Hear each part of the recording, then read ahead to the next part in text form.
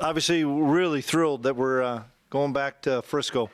Guys that earned the right with tonight's win.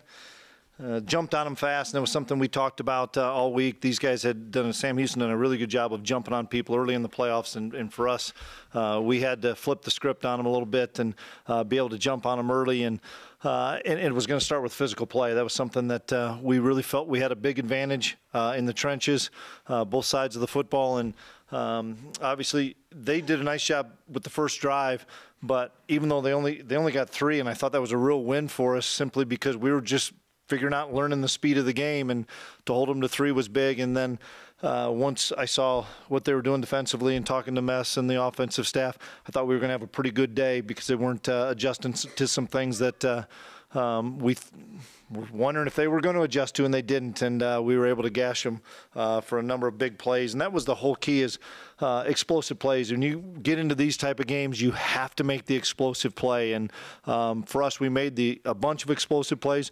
We gave up a few to a really good offense, but I'm a firm believer if you're kicking field goals, you're not beating many people. You've got to be able to score touchdowns in the red zone. And so extremely proud and extremely happy for those guys that get an opportunity to play in Frisco for a national championship, and they've earned the right. So the one thing that Marquise, and that's part of the reason we moved him from offense to defense, is he has unbelievable ball skills. And in a game like this, there was going to be a lot of 50-50 balls, and he had to be able to make some plays, and he has great leaping ability and he has good hand-eye coordination. And those were, the first one obviously was really big because got us the momentum and get the ball in short field for us. And he's a competitor, and that's what I really appreciate about Marquise. And Josh Hayes had to play. We played our backup corners the entire game, and Josh had some tough plays, but he played and competed, and I was really impressed with him. The guy that I'm happy for all of them, but the guy that deserves to play in a national championship game is Easton Stick. He deserves that after what he did in 2015 to get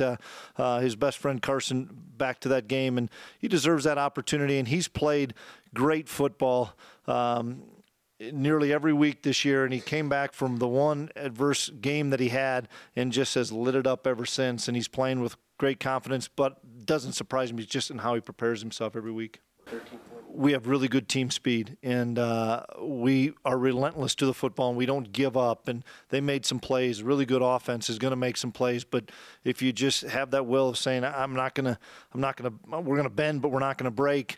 We figured the field would shorten up and we'd make some plays, and we sure did make some plays. And we were rotating a lot of defensive linemen in, and we were getting some hits on the guy, and we were driving and breaking on balls, and it became they were going to throw it every snap. That was the bottom line. They were going to have to throw it every snap, and I think they threw it 52 times. And so offensively, we were just going to keep putting the hammer down and keep the foot on the gas. Yeah, great job by the O-line and the tight ends and fullbacks. They did a great job and opened up holes and played the game the way we talked about playing it all day today, which was with a chip on your shoulder and with a mentality that we're going to control the line of scrimmage. And we talked, if we controlled the line of scrimmage, we'd control the football game. No, I'm going to enjoy tonight and let the guys have a good time. And we're going to take a couple days off, and we'll come back to work on Monday and do a little bit of prep. But we're going back to Frisco, and it's really hard to get there. I know a lot of people think it's easy.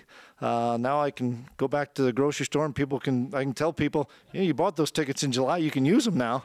So I've had enough people ask me that they've bought those in July, and this year they're going to be able to use them. So I'm really thrilled. It's really hard to do what we've done, and to do it how we've done it these last 3 weeks. I mean, those were 3 dominating performances, both sides of the ball, and that's fun when your guys are executing at such a high level.